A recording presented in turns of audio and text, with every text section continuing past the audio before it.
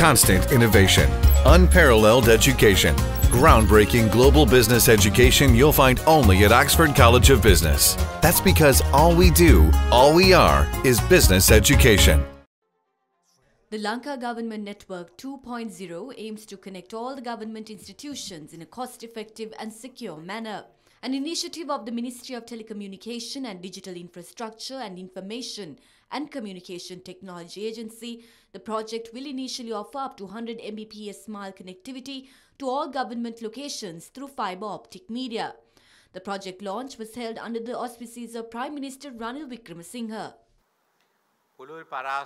We have already connected 3,000 government institutions, but once we distribute tablets to all Gram Nilidhari officers, this platform will be complete. By next year, we hope to digitalize our entire government administrative system, and we must develop this technology over the next 4 years.